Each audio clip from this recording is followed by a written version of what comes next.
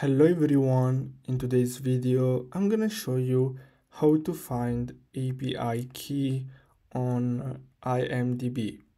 So basically, as you can see, to access the IMDB API you'll need the following. So you're gonna need to have an Amazon Web Services account.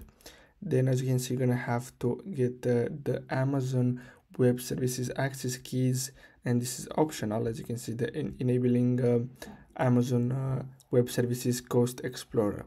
So you're gonna have to click the link of the API product you'd like to try out, and then click on continue to subscribe. Then sign into your Amazon Web Services account if prompted, and then simply review, and basically you're gonna be able to get access to that API key. So basically that's all you have to do. I hope you found this video helpful. Don't forget to like and subscribe. Thanks for watching.